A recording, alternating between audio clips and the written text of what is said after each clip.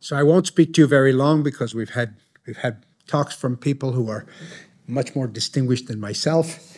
But I liked how Neely introduced everybody. Okay, she said Professor Oren and Professor Arnon and Professor Shashua, and she said, and Sylvan. I found that very appropriate because my father was Mr. Adams, will always be Mr. Adams to me, and I'm happy to be just Sylvan. Anyway, it's 20 years, this program. We're celebrating 20 years, and really, I have to say, it's gone by like that. My father passed away at age 100 in 2020. I'll tell you a story about what happened to him. So he lived 10 years after this little movie was done. And my father loved to eat. That was I think it was his favorite thing. And we went to Montreal. My wife and I had already made Aliyah, but we went to Montreal to celebrate my father's 100th birthday. It's quite an achievement. And he was full of life, and he enjoyed. I remember him finishing every piece of birthday cake, and he loved to eat. And the next day, he stopped eating. And we were supposed to leave a couple of days later to visit our daughter in Vancouver. And my father stopped eating. And I said to my wife, we cannot leave here. This is something is up. My father never spent a day in the hospital. And it's like, anyway, 9 days later, he passed away. And it was almost like he waited for us to come because for one's birthday party, we never missed any of his birthday parties. And it's like he waited for us to come, and we were able to say goodbye to him. So when I see this movie, it's like it brings back. It's a bit hokey, the movie, but my father's character, true character, really does come out, and I'm very proud to be the successor of this brilliant program that my father initiated. Actually, he did it after my mother passed away. She was already gone. But my father initiated this. He always said he only invests in people. And you fantastic students and alumni are a testament, and even Professor Shashua's student, I was very pleased to hear that he's an Adams Fellow, and I know you have an alumnus, you have a fellowship group, which I think is fantastic. And we are seeing you are the best and the brightest in Israeli society. We've seen how important you are. We saw it with the amazing things that we've witnessed in Lebanon in the last couple of weeks. Who would have thought this? This is science fiction, but it's based on the work of people like you, and you are existential to not only to our existence, but to the way we will thrive in the future. And as I said, I'm proud. I will be proud to hand fellowships out. It's a 2-year fellowships. Unfortunately, October the 7th interrupted the 2023 meeting, and I'll be very, very proud. I'm always very proud to be able to hand out the certificates. And again, I hope to be able to follow some of your work and have some of you back to do a speech like Professor Shashua did today. Thank you. And okay, and we will start with Birk.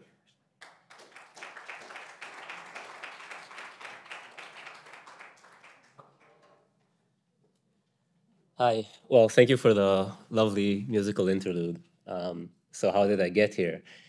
Growing up, Shabbat dinner was a table with 6 professors, 2 of them my mother and father from Bar-Ilan and Ben-Gurion Universities. My grandmother was herself a member of the academia, so it didn't really take much convincing.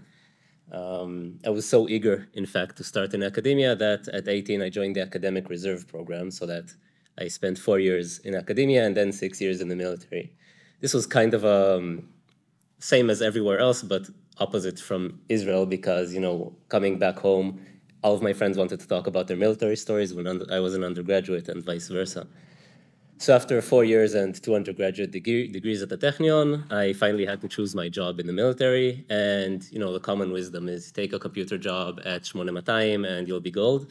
But there was really one question that I really cared about, which was, let's say a young, you know, hypothetically bright officer has some good idea. Will you run with it? Will you be able to try it?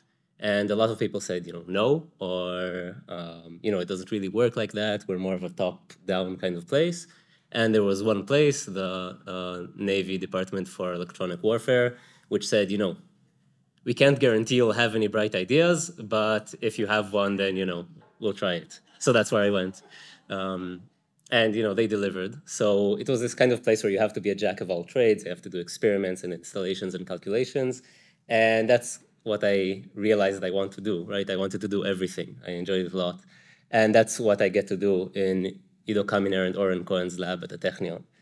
So what's my research about? I research the interaction between matter and light. So this is something that's all around us. You know, we have light projecting onto matter and into your eyes so you can see me. We use light-matter interactions for everything, right? We have these screens, which are chunks of matter, which we electrify, and we get light. X-ray imaging, where we shoot high-energy light through a body and see what gets to the other end. And even, you know, LASIK eye surgery, where we use light to sculpt an eye to improve vision. So we actually know a lot about strong light. You know, we know it's different. You keep on increasing brightness, and things get brighter until eventually, for instance, something starts to burn. So something else happens. We also know that at a small enough scale, we kind of have to talk about light as particles. You know, something completely different happens. It's quantum. You know, these lights are made of small, distinct chunks of light.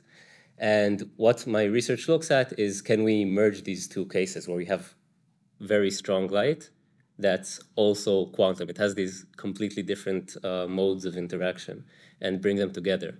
And this work that we're doing, both theory and physically in the lab, we feel is bringing this entirely new playground to observe physics in these two extreme regimes, which hopefully will tell us a lot about the world that we live in. So I'd like to thank my parents, my family, my brother over there, my professor, the Adams family, and I see I have 10 more seconds. So I'll note that out of 2 entire, you know, generations of Adams here, the only 2 people that are bachelors are from Ido Kaminer's group. So maybe using this extra scholarship money, we can have, you know, our next group outing somewhere with, you know, maybe Haifa University, maybe a pickup bar. I don't know. Think about it, you know. Thank you very much.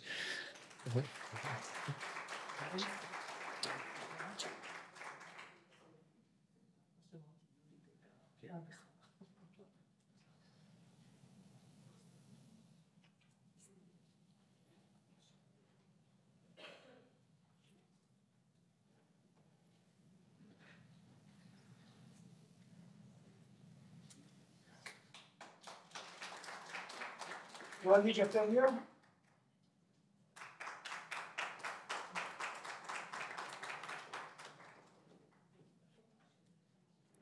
Hey.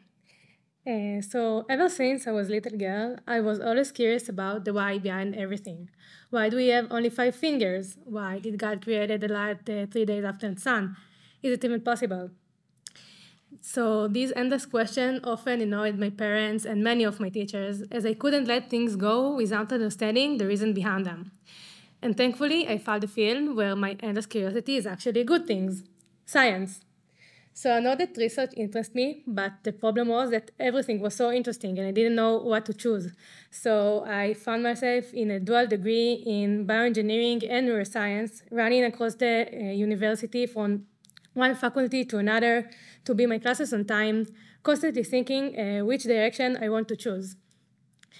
During my academic journey, I understand that I actually can combine these 2 fields, that brain research involves many of engineering applications. So this is why I continued to a direct PhD program in neuroscience, but I conducted my research in the biomedical engineering department in Dr. Tali Ilovich's lab, focused on non-invasive ultrasound technologies. So I'll share with you a little bit about my research. So as our brain is one of the most important organs in our brain, we want to protect it from harmful substances in the blood. So we have a kind of barrier, like a locked door, that prevents the material from the blood enter to the brain. The problem is that this same locked door, the barrier that protects the brain, also don't let medicine go in when we want to treat various brain diseases, for example, brain cancer. So we already know that we can create in the lab special kind of bubbles called microbubbles that can react to focus ultrasound and open this barrier. As we can focus sunlight to a specific spot with lens, we can focus the ultrasound beam to a specific area, and in this area, the bubbles react to the ultrasound and they open the barrier, and then the drugs can go through. The problem is that this technique don't work good enough in small blood vessels. So in my PhD, I tried to enhance this method by using even smaller bubbles called nanobubbles to enhance the effect and improve the drug delivery to the brain.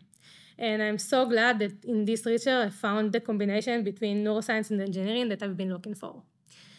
So thank you very much for listening. I want to thank to the Adams family for this great opportunity, and my parents, Rafi and Nili, and my partner Roi. They came today and support me along the way. Thank you very much.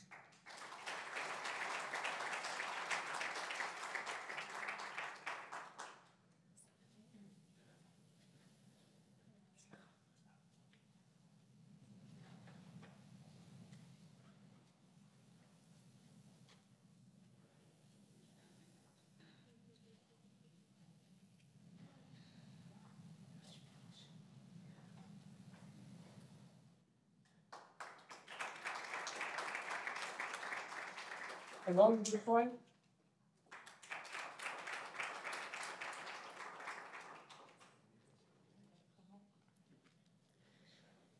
Thank you very much. I'm deeply honored to be here today. When I reflect on how to share my academic journey, I realize that it starts long before my university days. You see, my grandfather, who is sitting in this room, is a theoretical physicist and an expert on the history of science. So while other kids grew up idolizing Michael Jordan, Harry Potter, or Superman, my childhood heroes were Einstein, Thomas Edison, and Marie Curie. I remember spending countless hours at the Science Museum, after which I would proudly recite to my elementary school teachers that the fourth dimension is time, even though I didn't fully understand what it meant back then. My parents, who are both biologists, showed me around their labs, where I got my first glimpse of what being a researcher actually means.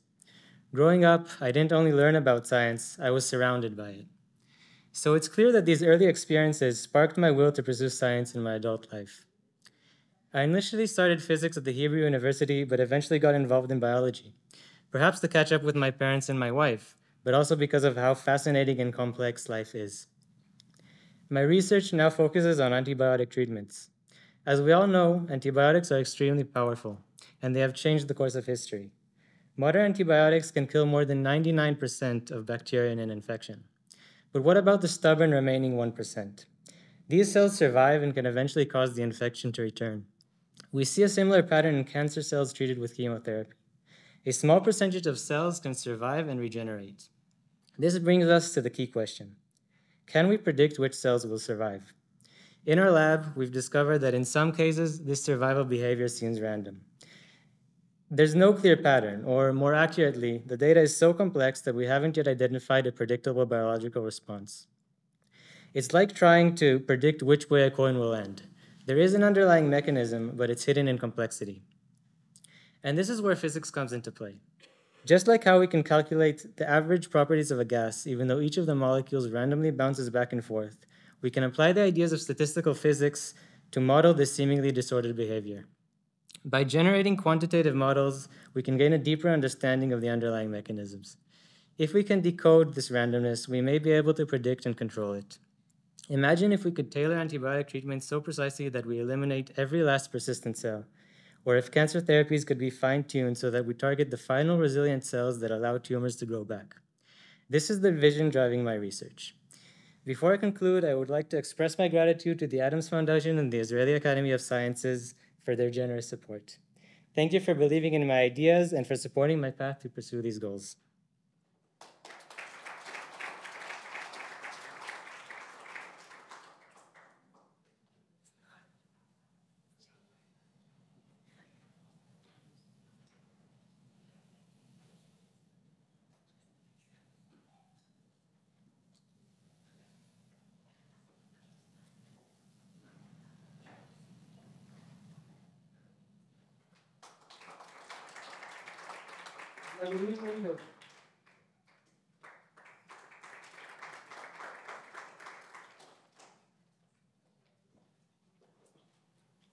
Hi, good afternoon, thank you.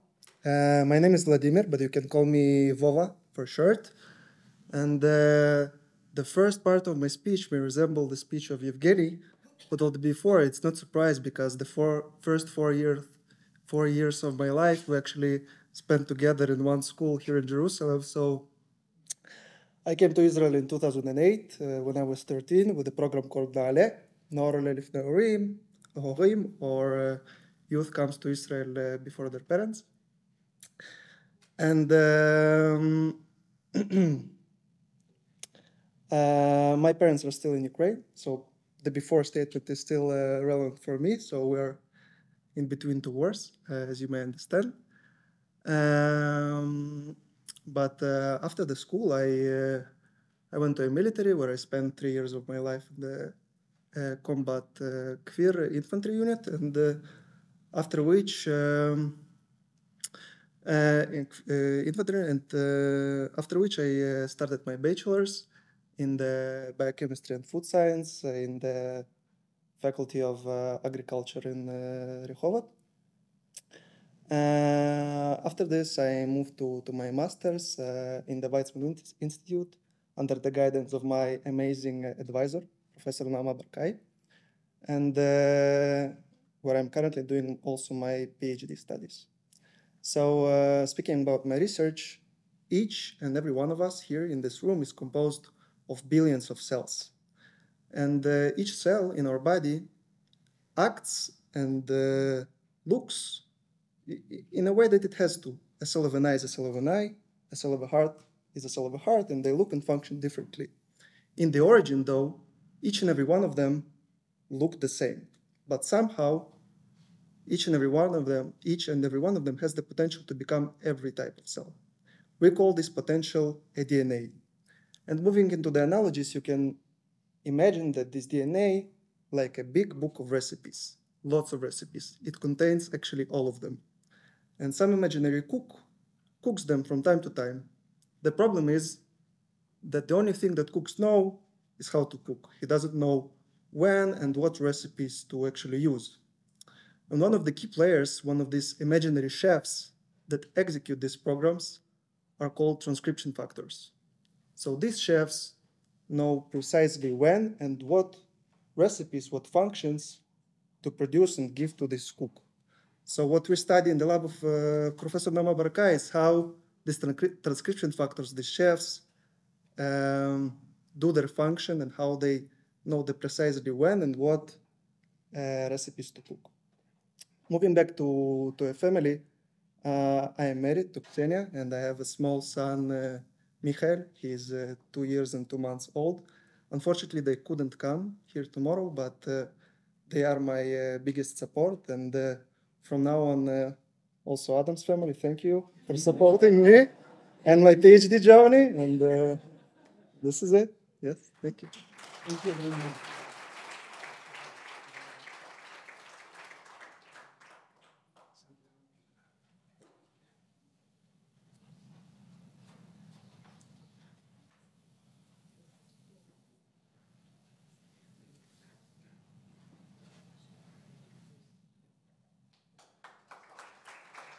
Doron Pinko.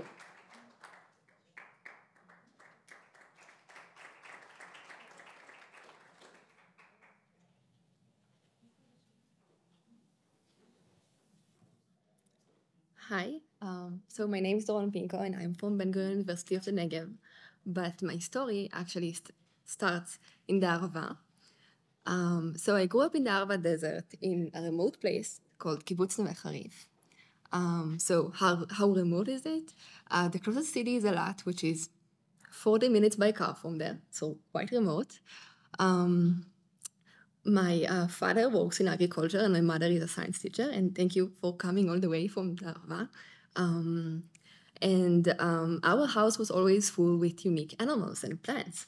And as a child, I spent most of my days outside, which makes you more aware of climate and also changing seasons. And the desert was our natural playground. We were like exploring outside, playing, collecting rocks and seed. And as my mother is a science teacher, the curiosity about how things work also influenced me. So bringing all of this together, this led to my research today, which is geobiology. So geo is the study of Earth and past processes, and bio is the study of living things and current processes. And the star of my research that combines these two, biology and geology, is a living being called foraminifera. So foraminifera are these small living organisms that are composed of one cell. This one cell is covered with mineralized shell, similar to seashells we find on the beach. And just like seashells, when the foraminifera die, their mineral shell remain intact and sink to the bottom of the sea, so their shells are preserved in the fossil record. However, foraminifera are unique. This is because they are considered living fossils. This is because we can find these foraminifera today in the oceans as we can find them like millions of years ago. But foraminifera have another key to their success. Some foraminifera, like corals, have symbiosis with algae. Symbiosis means they live together as partners.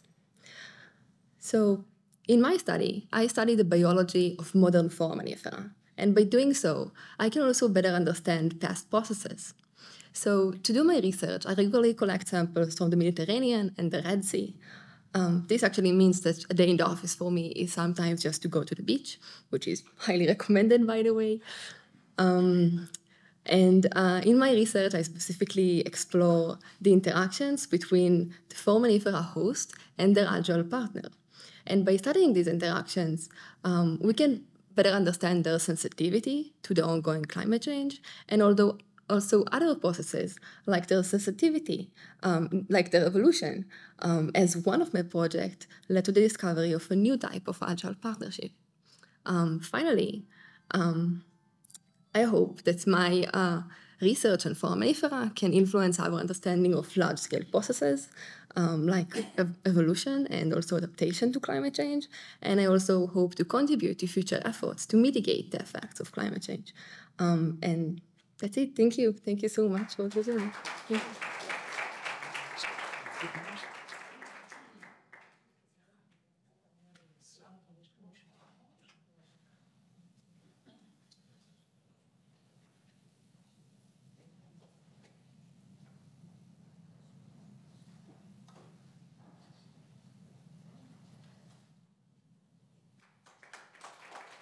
One more time, Doron.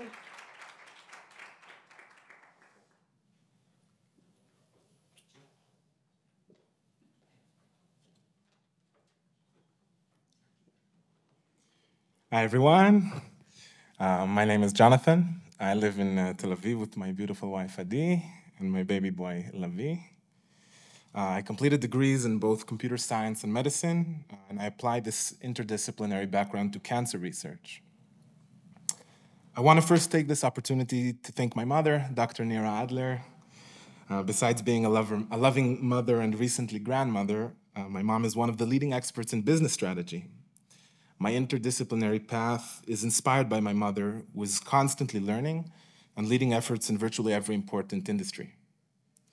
I also want to thank my father, Doron. 10 years ago, my father founded a tech company with the goal of protecting children with special needs.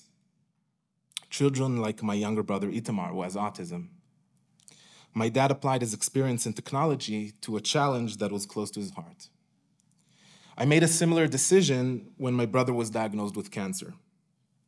At the time, I had just completed a degree in computer science, and I decided to start medical school to acquire the knowledge required for tackling this devastating disease.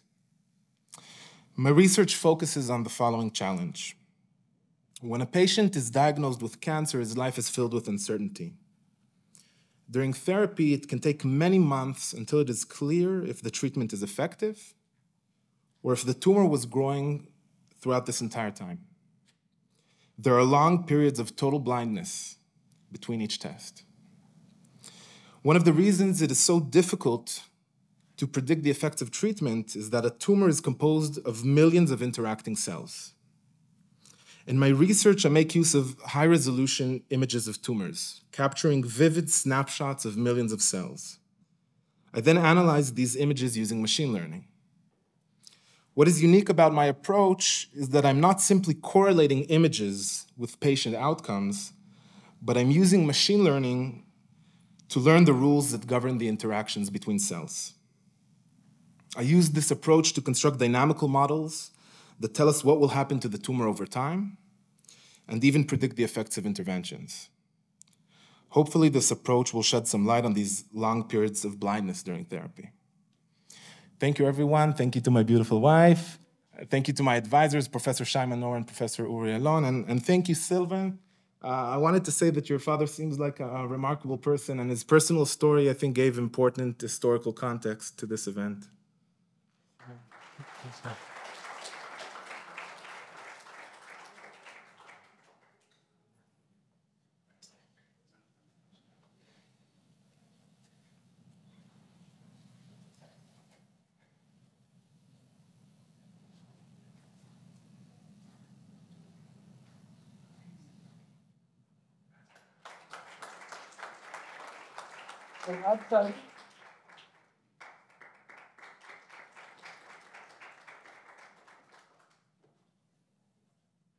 Right, so that's the worst spot, right? Right after someone who's beating cancer. So I'll try to do my best.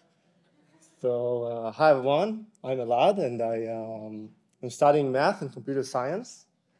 And actually, math has been my thing since I was a little kid. So picture this, I'm 4 years old, and I'm standing outside my older sister's room while she and my mom tackle her math homework. And I'm quietly eavesdropping, I'm trying to hear the question. And once I crack it, I just shout out the answer. So even back then, I was quite excited about math, though I'm sure my sister did not appreciate my excitement quite as much. So after that, during high school, instead of joining the Scouts, I joined something quite different. I studied for a degree in computer science at the University of Haifa. So that's actually where I met my wonderful wife, Shia, which is here, thank you. So afterwards, I went to the army, and even then in the army, I used to pick a few math problems each morning, think about during the day to spice it up. So it's quite nice. And then after completing the military service, it was quite clear to me I would like to get a master's degree, and that's how I arrived at the Weizmann Institute, where I'm currently doing my PhD under the guidance of the legendary Professor Itai Binyamini. So my research is about math and computer science. So I'm trying to understand and study mathematical structures and use them to solve problems in computer science. So one line of work I recently worked on relates to computer networks. So we all have digital phones, right, in our pockets. Maybe we take pictures right now or just text. And we have routers in our homes. And we use them daily to communicate with each other. And one of the things this network says is that they are composed of many components which are prone to failure. So sometimes they do not work, right? So think of a Zoom call. It can be interrupted by a failure of your router at home. It can be interrupted by the failure of a Zoom server or just a cyber attack on a telecommunication provider. So one main goal in this area is to sparsify, to simplify a network, to make it shorter, trim down the number of routers or communication lines the network has without compromising on performance, staying really connected but removing some of the non-essential components. And in a recent work, my collaborators and I dug into this problem, and we actually find out that sophisticated mathematical tools that are seemingly unrelated can be used to solve this task. So more specifically, we found out that certain high-dimensional structures can be used to quantify network connectivity. Looking ahead, I'm looking forward to keep exploring this connection between math and computer science. And on this occasion, I would like to thank the Adams family and the Academy. It's really a great honor. Thank you, everyone.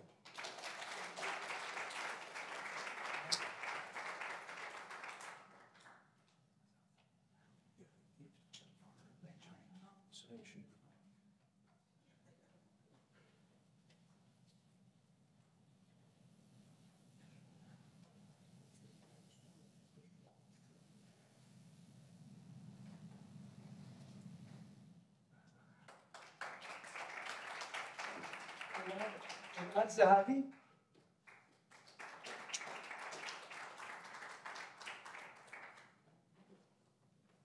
Okay. Hi, everyone. My name is Elad Zehavi. I'm 31 years old, currently living in Givat Shmuel with my beautiful wife, Roni, who sits here, and our baby girl daughter, Shoam, who is 1 year old. I think I've always been a person of numbers, and I'll always love, like the previous Elad, math and also physics. And I think I really like precision and order in life. It's not that I have a problem to throw my shoes in the living room at the end of the day, but I do have a precise order for the dishes in the dryer and a routine for dressing my daughter in the morning. This is why I think it's not surprising I picked to engage research in the field of measurement and precision.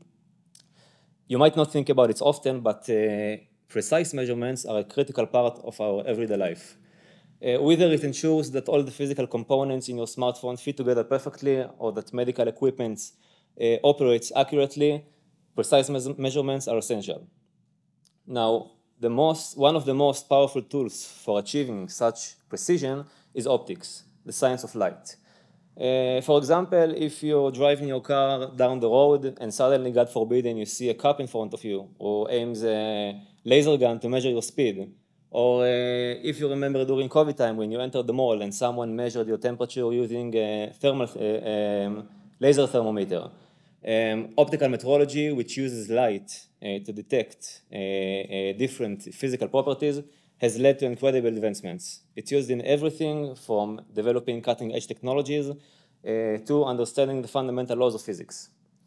Now, to get the most precise measurement, we need to push the boundaries of sensitivity as far as possible. The challenge here is that the limitation on our measurement sensitivity is the laser light we use, but there are unique states of light beyond what laser can produce, which offer even a higher sensitivity. The challenge here is that the methods for generating and using these unique states of light require usually very complex and expensive setups. Now, this is where my research comes in. In our group, we're trying to build what we like to call every man's highly sensitive sensor. The idea is to develop an experimental setup which allows us to measure with higher sensitivity than usual laser light, but without the need for complex and expensive components. Instead, we want to use affordable, common components, some of the shape of the optical fibers you might have heard of in the context of your internet at home, inside a simple measurement setup. With that way, we will be able not only to take the sensitive measurement, but also to scale it to a wide range of applications. So these were a few words about my research. In this opportunity, I want to thank Adams family and the Israel Academy for Science and Humanities for selecting me for this fellowship. And thank you for listening.